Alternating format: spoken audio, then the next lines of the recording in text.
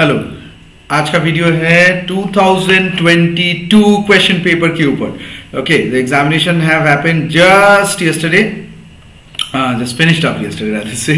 तो मैं आज के वीडियो में इसके ऊपर पूरा एनालिसिस के ऊपर जाएंगे। एज यू कैन सी ये पेपर नंबर 1 है। This is given by one of our students yesterday only, so I'm going to give it. As we all know, this is a 3-hour paper and 200 marks are there. And 3 sections में बटा हुआ है। Section 1, 13 questions are divided into 3 sections. Total 13 questions है। Section A compulsory है, Section B से 5 out of 7 and Section C से 3 out of 5।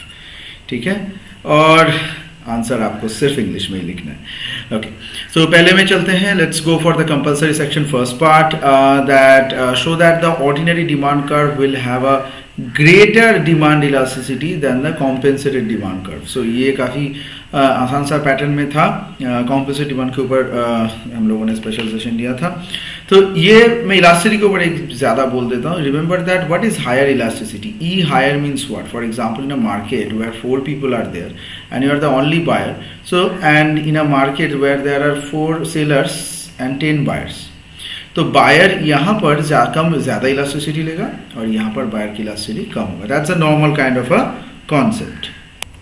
अगर हम लोग डेफिनेशन वाइज जाएंगे तो compensated definition, compensated demand curve definition होता है तो any curve which actually ignores the price effect, यही है। That's it. And also the income changes, rather से इनकम इफेक्ट को चेंज करता है और प्राइस इफेक्ट्स के साथ, जैसे मान लीजिए नॉर्मल कर्व होगा, so it will take into that effect into consideration. तो इसी पैटर्न के हिसाब से काम होगा एंड सिर्फ सब्स्टिट्यूशन इफेक्ट के ऊपर ये काम करता है। लेकिन नॉर्मल डिमांड कर्व में हम लोगों ने ये पैटर्न को थोड़ा अलग तरीके से देखा है। सो this is the in this way you need to explain all. You need to draw the curve here as well for the compensated demand curve, which look like this. Okay, so in that way. तो detail explanation for every question में बहुत जल्दी आऊँगा। आज paper ज़्यादा दिखाने के लिए आया हूँ। लर्नर इंडेक्स क्या होता है of monopoly power? So this is P minus MC by P। Okay, सो इसी इंडेक्स के ऊपर पूरा कैलकुलेटिव वे में लिखना है। और रिमेंबर दैट इन जनरल 5 मतलब 100 वर्ड्स तक ही आपको जाना है। एक लाइन मतलब 15-20 लाइन आपको लिखना है। Okay, so this is the P minus MC by P. Higher the learner index, higher the power. So the difference between P greater than MC. So power भी बढ़ता रहेगा। नेक्स्ट क्वेश्चन की तरफ चलेंगे। ये 2 हो गया। 3, illustrate graphically the effects of advertising on price and output in monopolistic competition. ये भी काफ़ी आसान है।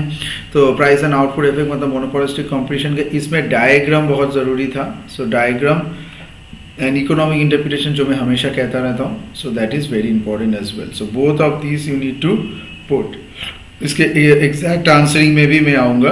Okay, today again I am saying those have joined just now कि आज सिर्फ एक्सप्लेनेशन नहीं जा रहे हैं, सिर्फ क्वेश्चन को आपको थोड़ा गो थ्रू करवा रहे हैं। Next is distinguish between partial equilibrium and general equilibrium. ये बहुत ही इंपॉर्टेंट है। Partial equilibrium when keeping other things constant like price and quantity is changing, what other things are changing doesn't matter. Here all the things are changing. इसके लिए थोड़ा सा ज़्यादा try to put a mathematical formation भी अगर देते तो बहुत ही बढ़िया रहेगा सबके लिए।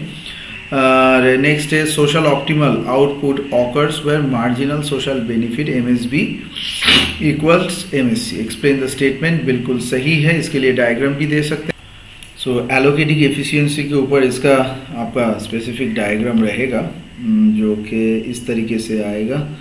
This is the MSC and MSB. This is the marginal social cost. This is the marginal social benefit, and this is maybe the price and quantity are measured.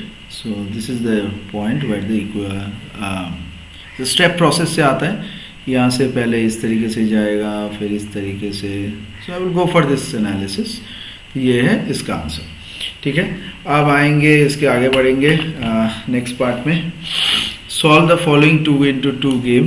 Okay, so solution के लिए आप A11 A12 उसका value of the game का भी formula, so value of the game का ले सकते हैं